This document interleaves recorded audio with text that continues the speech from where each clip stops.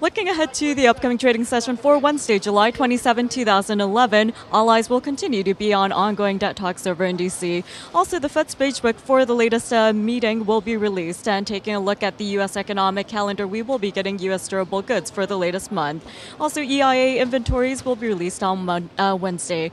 And taking a look at the earnings calendar, we will be getting a slew of results for the latest quarter, including Boeing as well as Delta. Now, Visa, Dow Chemical, ConocoPhillips, Aflac, and Whole Foods will be reporting their results. And moving on to the global economic calendar for Wednesday, we will be getting CPI figures out from Australia and Germany. Also, industrial profits will be released from China.